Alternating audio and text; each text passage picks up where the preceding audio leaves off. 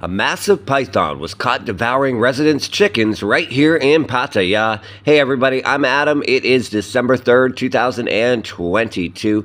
Now, as for our story, a 2-meter long python was caught after evidently gulping down 2 chickens at the Pattaya residence yesterday, December 2nd, around 2:30 a.m.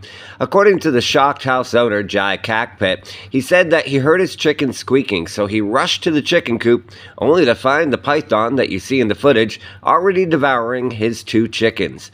At this point, he called responders for assistance, and they told the Pattaya News that once they arrived, they found the python was about 2 meters long. The creature could not slither away because, well, it was pretty full after eating the chickens.